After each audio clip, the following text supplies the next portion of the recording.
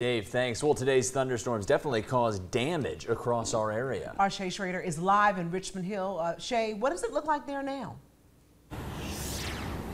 Well, Dawn, Max, luckily it is nothing too serious. So far, we haven't heard any reports of major damage to homes or cars or anything like that. But what there is a ton of debris everywhere and some flooding in parking lot areas and things like that. We are in the Publix parking lot off of 144. It is definitely flooded. You can see cars are up to their wheels in it, though it has been receding over the past couple of minutes or so.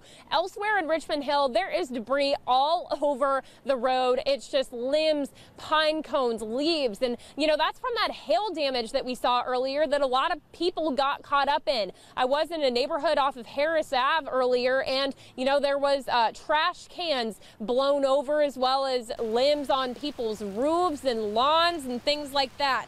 Now, Richmond Hill city officials are asking people to stay away from the Harris Trail entrance to the Main Street neighborhood. It is impassable because of flooding, so just be aware of that. If you do live in that neighborhood, you are able to cross into it on the Ford Ave side through Ivy Street or Francis Meeks Way. Now, in the meantime, Richmond Hill city officials, again, they're trying to clean up all this debris from the roadways, so they are asking people that if you don't have to be out on the roads, just avoid it for the next couple of hours so they can clear things out and make sure that it's safe for everybody.